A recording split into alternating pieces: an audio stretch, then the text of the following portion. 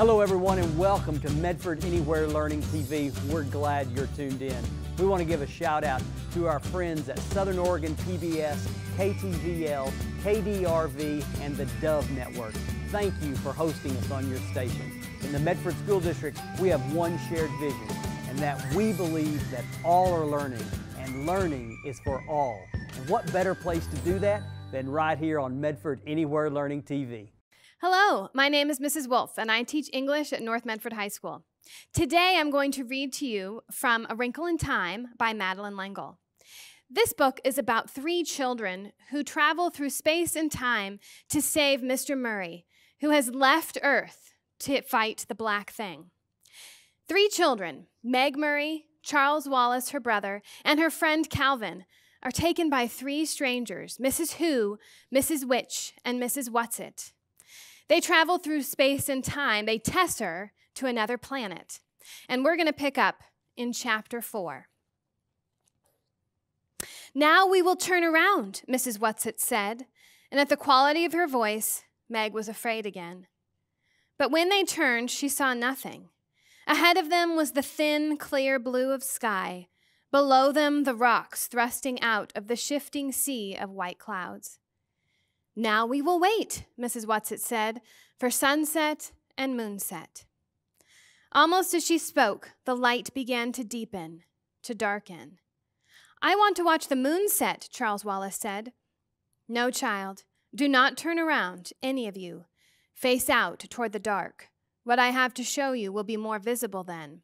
Look ahead, straight ahead, as far as you can possibly look. Meg's eyes ached from the strain of looking and seeing nothing. Then, above the clouds, which encircled the mountain, she seemed to see a shadow, a faint thing of darkness, so far off that she was scarcely sure she was really seeing it. Charles Wallace said, "What's that?" "That sort of shadow out there," Calvin gestured. "What is it?" "I don't like it." "Watch," Mrs. Whatsit commanded. It was a shadow, nothing but a shadow. It was not even as tangible as a cloud. Was it cast by something, or was it a thing in itself? The sky darkened. The gold left the light, and they were surrounded by blue, blue deepening, until there had been nothing but the evening sky. There was now a faint pulse of star, and then another and another and another. There were more stars than Meg had ever seen before. The atmosphere is so thin here, Mrs. Whatsit said, as though in answer to her unasked question, that it does not obscure your vision as it would at home. Now look straight ahead. Meg looked. The dark shadow was still there. It had not lessened or dispersed with the coming of night, and where the shadow was, the stars were not visible. What could there be about a shadow that was so terrible that she knew that there had never been before, ever would be again anything that would chill her with a fear that was beyond shuddering, beyond crying or screaming, beyond the possibility of comfort? Meg's hand holding the blossom slowly dropped, and it seemed as though a knife gashed through her lungs. She gasped, but there was no air for her to breathe. Darkness glazed her eyes and mind, but as she started to fall into unconsciousness, her head dropped down into the flowers which she was still clutching. And as she inhaled the fragrance of their purity, her mind and body revived, and she sat up again. The shadow was still there, dark and dreadful.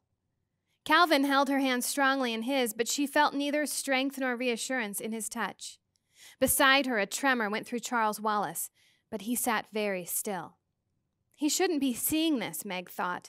This is too much for so little a boy, no matter how different and extraordinary a little boy. Calvin turned, rejecting the dark thing that blotted out the light of the stars. "Make it go away, Mrs. Whatsit," he whispered. "Make it go away, it's evil." Slowly the great creature turned around, so that the shadow was behind them, so that they saw only the stars unobscured, the soft throb of starlight on the mountain, the descending circle of the great moon swiftly slipping over the horizon. Then, without a word from Mrs. Whatsit, they were traveling downward, down, down. When they reached the corona of clouds, Mrs. Whatsit said, "You can breathe without the flowers now, my children." Silence again, not a word. It was as though the shadow had somehow reached out with its dark power and touched them so that they were incapable of speech. When they got back to the flowery field, bathed now in starlight and moonlight from another, smaller, yellower, rising sun, a little of the tenseness went out of their bodies, and they realized that the body of the beautiful creature on which they rode had been as rigid as theirs. With a graceful gesture, it dropped to the ground and folded its great wings. Charles Wallace was the first to slide off. "Mrs. Who? Mrs. Witch!" he called, and there was an immediate quivering in the air. Mrs. Who's familiar glasses gleamed at them. Mrs. Witch appeared too, but, as she had told the children, it was difficult for her to materialize completely, though there was the robe and peaked hat. Meg could look through them to mountain and stars. She slid off Mrs. Whatsit's back and walked, rather unsteadily after the long ride, over to Mrs. Witch. "The dark thing we saw," she said, "is that what my father is fighting?" "Yes," Mrs. Witch said, "he is behind the darkness, so that even we cannot see him." Meg began to cry, to sob aloud. Through her tears, she could see Charles Wallace standing there, very small, very white. Calvin put his arms around her, but she shuddered and broke away, sobbing wildly. Then she was enfolded in the great wings of Mrs. Whatsit, and she felt comfort and strength pouring through her. Mrs. Whatsit was not speaking aloud, and yet through the wings Meg understood words. "My child, do not despair. Do you think we would have brought you here if there were no hope? We are asking you to do a difficult thing, but we are confident that you can do it. Your father needs help. He needs courage, and for his children he may be able to do what he cannot do for himself." "Now," Mrs. Witch said, "are we ready?" "Where are we going?" Calvin asked. Again, Meg felt an actual physical tingling of fear as Mrs. Witch spoke. "We must go behind the shadow." "But we will not do it all at once," Mrs. Whatsit comforted them. "We will do it in short stages." She looked at Meg. "Now we will tesser. We will wrinkle again. Do you understand?" "No," Meg said flatly. Mrs. Whatsit sighed. "Explanations are not easy when they're about things for which your civilization still has no words. Calvin talked about traveling at the speed of light. You understand that, little Meg?" "Yes," Meg nodded. "That, of course, is the impractical long way round. We have learned to take shortcuts wherever possible." "Sort of like in math?" Meg asked. "Like in math." Mrs. Whatsit looked over at Mrs. Who. "Take your skirt and show them." "Experience is the mother of knowledge." Mrs. Who took a portion of her white robe in her hands and held it tight. "You see," Mrs. Whatsit said, "if a very small insect were to move from the section of skirt in Mrs. Who's right hand to that in her left, it would be quite a long walk for him if he had to walk straight across." Swiftly, Mrs. Who brought her hands, still holding the skirt, together. "Now you see," Mrs. Whatsit said, "he would be there without that long trip. This is how we travel." Charles Wallace accepted the explanation serenely. Even Calvin did not seem perturbed. "Oh dear," Meg sighed, "I guess I am a moron. I just don't get it." "That is because you think of space only in 3 dimensions," Mrs. Whatsit told her. "We travel in the 5th dimension. This is something you can understand, Meg. Don't be afraid to try. Was your mother able to explain a tesseract to you?"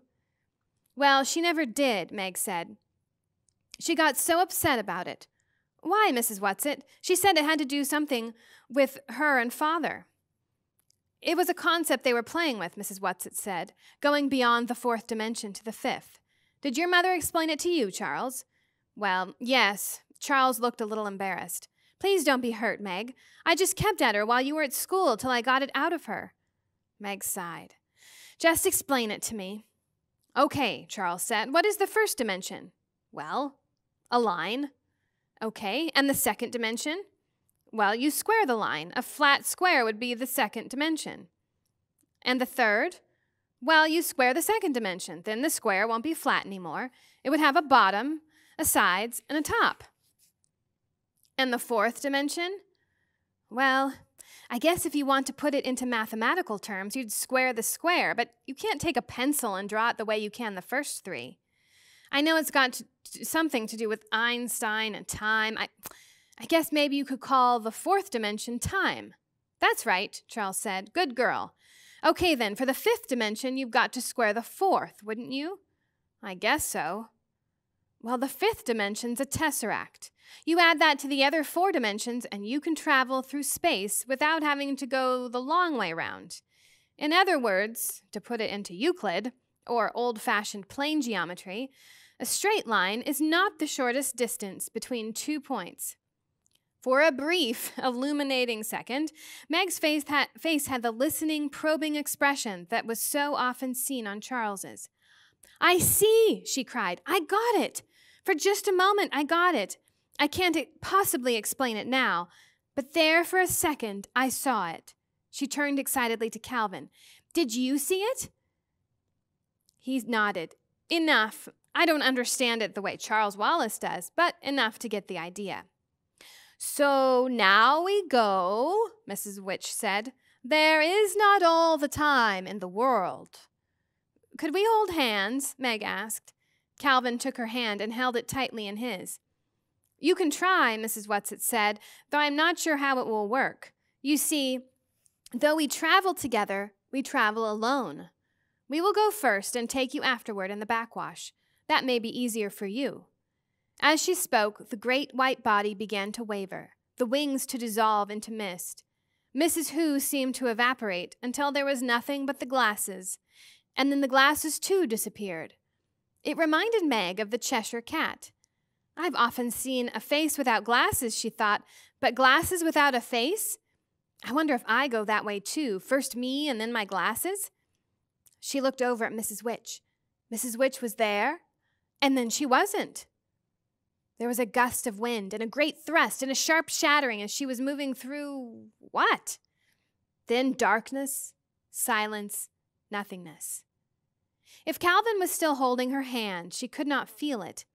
But this time, she was prepared for the sudden and complete dissolution of her body. When she felt the tingling coming back to her fingertips, she knew that this journey was almost over, and she could feel again the pressure of Calvin's hand about hers. Without warning, coming as a complete and unexpected shock, she felt a pressure she had never imagined, as though she was being completely flattened out by an enormous steamroller. This was far worse than the nothingness had been. While she was nothing, there was no need to breathe.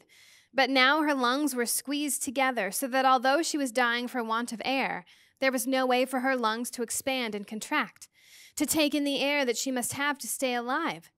This was completely different from the thinning of atmosphere when they flew up the mountain, and she'd had to put the flowers to her face to breathe. She tried to gasp, but a paper doll doesn't gasp.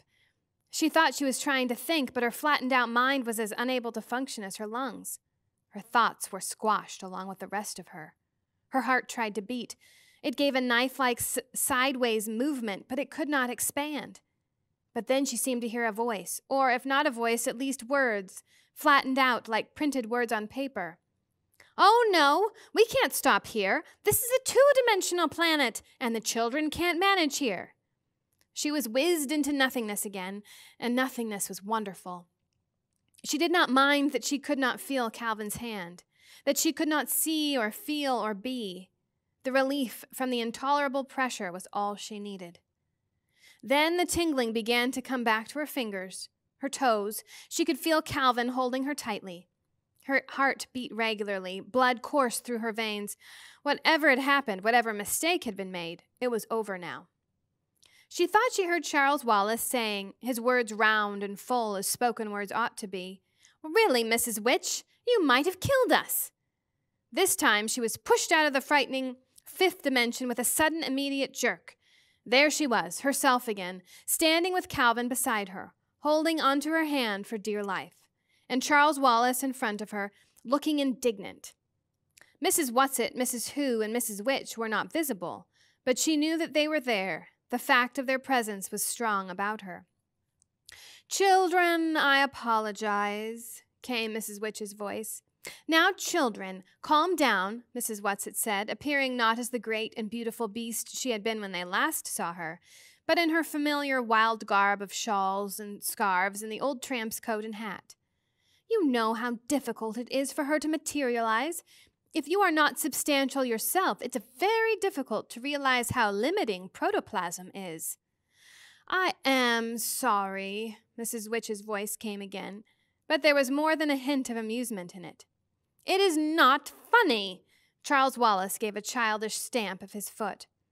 Mrs. Hugh's glasses shone out, and the rest of her appeared more slowly behind them. We are such stuff as dreams are made on, she smiled broadly. Prospero and the Tempest. I do like that play. You didn't do it on purpose, Charles demanded. Oh, my darling, of course not, Mrs. Whatsit said quickly.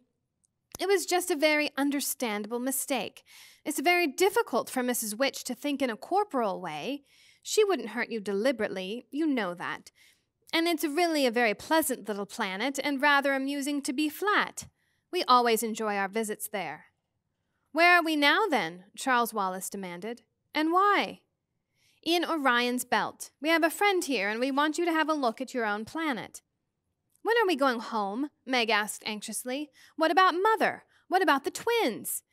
They'll be terribly worried about us.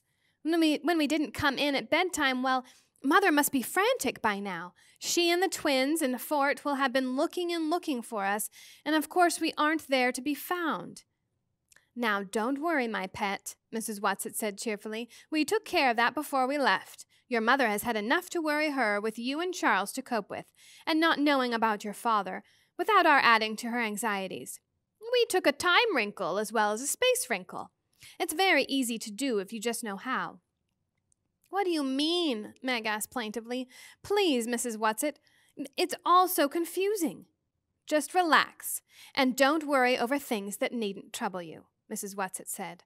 We made a nice, tidy little time tesser, and unless something goes terribly wrong, we'll have you back about 5 minutes before you left, so there'll be time to spare, and nobody'll ever need to know you were gone at all, though of course you'll be telling your mother, dear lamb, that she is.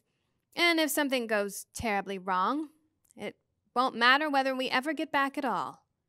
Don't frighten them, Mrs. Witch's voice came. Are you losing faith? Oh, no, I'm not. But Meg thought her voice sounded a little faint. I hope this is a nice planet, Calvin said. We can't see much of it. Does it ever clear up? Meg looked around her, realizing that she had been so breathless from the journey and the stop on the two-dimensional planet that she had not noticed her surroundings. And perhaps this was not very surprising, for the main thing about the surroundings was exactly that they were unnoticeable. They seemed to be standing on some kind of nondescript flat surface. The air around them was gray. It was not exactly fog, but she could see nothing through it.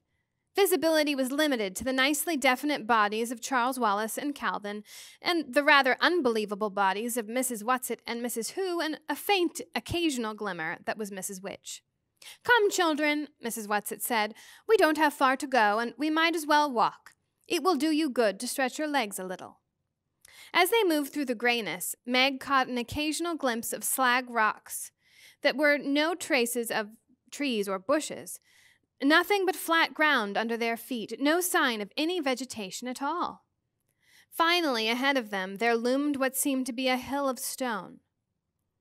As they approached it, Meg could see that there was an entrance that led into a deep, dark cavern. Are we going in there? She asked nervously. Don't be afraid, Mrs. Whatsit said. It's easier for the happy medium to work within. Oh, you'll like her, children. She's very jolly. If ever I saw her looking unhappy, I would be very depressed myself. As long as she can laugh, I'm sure everything is going to come out right in the end.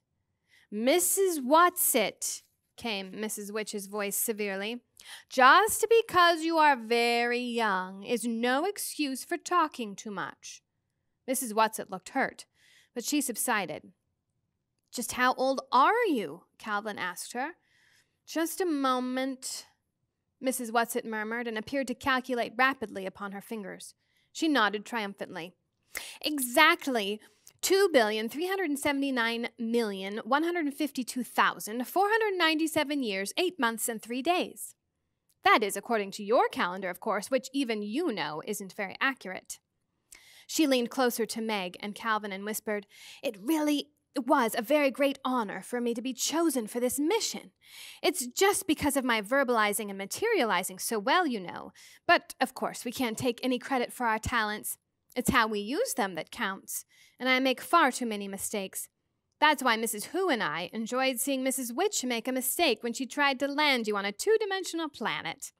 It was that we were laughing at, not at you. She was laughing at herself, you see. She's really terribly nice to us younger ones. Meg was listening with such interest to what Mrs. Whatsit was saying that she hardly noticed when they went into the cave. The transition from the grayness of outside to the grayness of inside was almost unnoticeable. She saw a flickering light ahead of them, ahead and down, and it was toward this that they went. As they drew closer, she realized that it was a fire. "It gets very cold in here," Mrs. Whatsit said, "so we asked her to have a good bonfire going for you." As they approached the fire, they could see a dark shadow against it, and as they went closer still, they could see that the shadow was a woman. She wore a turban of beautiful, pale mauve silk and a long, flowing purple satin gown. In her hands was a crystal ball into which she was gazing raptly. She did not appear to see the children, Mrs. Whatsit, Mrs. Who, and Mrs. Witch, but continued to stare into the crystal ball. And as she stared, she began to laugh, and she laughed and laughed at whatever it was that she was seeing. Mrs. Witch's voice rang out clear and strong, echoing against the walls of the cavern, and the words fell with a sonorous clang. "We are here!" The woman looked up from the ball, and when she saw them, she got up and curtsied deeply. Mrs. Whatsit and Mrs. Who dropped small curtsies in return, and the shimmer seemed to bow slightly. "Oh, medium dear," Mrs. Whatsit said, "these are the children. Charles Wallace Murray." Charles Wallace bowed. "Margaret Murray." Meg felt that if Mrs. Whatsit and Mrs. Who had curtsied, she ought to also, so she did, rather awkwardly. "And Calvin O'Keefe." Calvin bobbed his head. "We want them to see their home planet," Mrs. Whatsit said. The medium lost the delighted smile she had worn till then. "Oh, why must you make me look at unpleasant things when there are so many delightful ones to see?" Again, Mrs. Witch's voice reverberated through the cave. "There will no longer be so many pleasant things to look at if responsible people do not do something about the unpleasant ones." The medium sighed and held the ball high. "Look, children," Mrs. Whatsit said. "Look into it well." "How small is the earth to him who looks from heaven," Mrs. Who intoned musically. Meg looked into the crystal ball, at first with caution, then with increasing eagerness, as she seemed to see an enormous sweep of dark and empty space, and then galaxies swinging across it. Finally, they seemed to move in closer on one of the galaxies. "Your own Milky Way," Mrs. Whatsit whispered to Meg. They were headed directly toward the center of the galaxy. Then they moved off to one side. Stars seemed to be rushing at them. Meg flung her arm up over her face as though to ward off the blow. "Look," Mrs. Witch commanded. Meg dropped her arm. They seemed to be moving in toward a planet. She thought she could make out polar ice caps. Everything seemed sparkling clear. "No, no, medium dear, that's Mars," Mrs. Whatsit reproved gently. "Do I have to?" the medium asked. "Now," Mrs. Witch commanded. The bright planet moved out of their vision. For a moment, there was the darkness of space, then another planet. The outlines of this planet were not clean and clear. It seemed to be covered with a smoky haze. Through the haze, Meg thought she could make out the familiar outlines of continents, like pictures in her social studies books. "Is it because of our atmosphere that we can't see properly?" she asked anxiously. "No, Meg, you know that it is not the atmosphere," Mrs. Witch said. "You must be brave."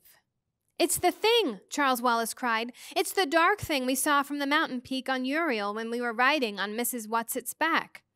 "Did it just come?" Meg asked in agony, unable to take her eyes from the sickness of the shadow which darkened the beauty of the earth. "Did it just come while we've been gone?" Mrs. Witch's voice seemed very tired. "Tell her," she said to Mrs. Whatsit. Mrs. Whatsit sighed. "No, Meg, it hasn't just come.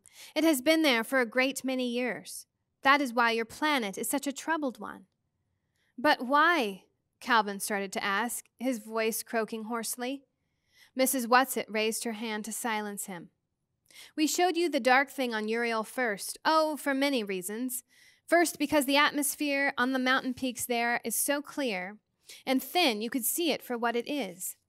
And we thought it would be easier for you to understand it if you saw it, well, someplace else first, not your own Earth. I hate it, Charles Wallace cried passionately. I hate the dark thing. Mrs. Whatsit nodded. Yes, Charles dear, we all do. That's another reason we wanted to prepare you on Uriel.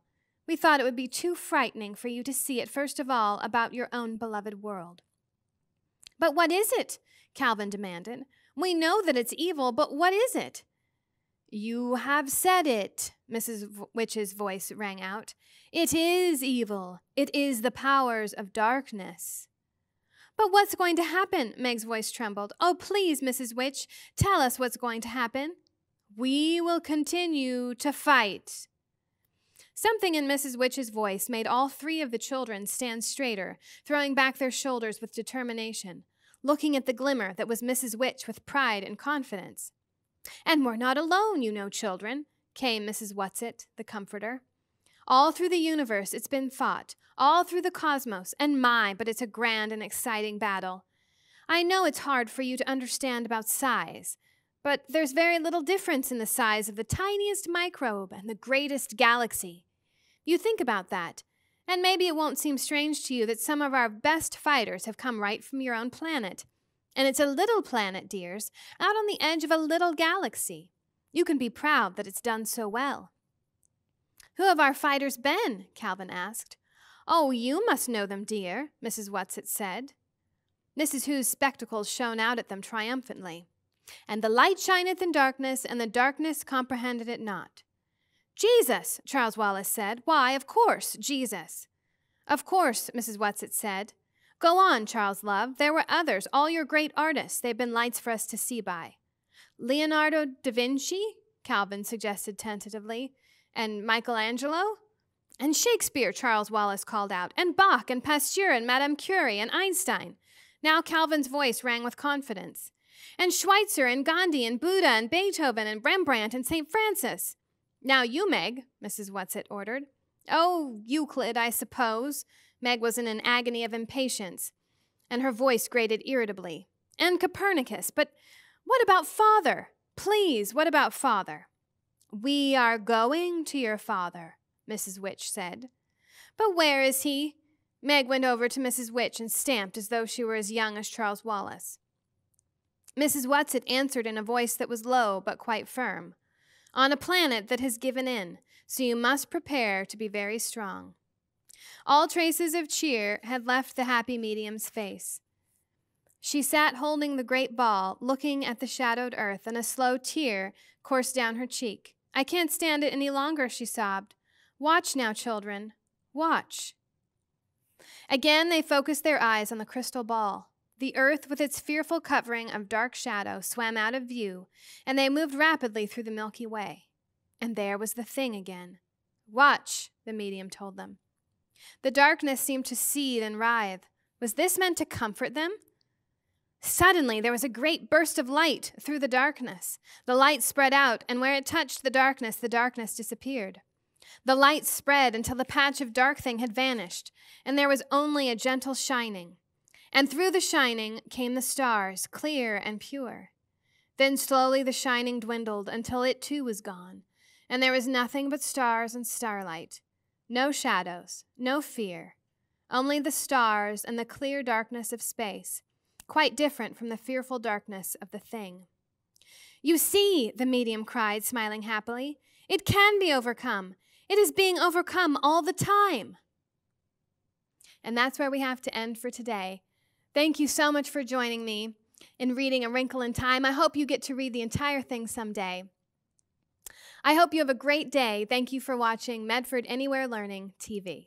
Thanks for tuning in to Medford Anywhere Learning TV. Medford School District is a place where all are learning, and learning is for all.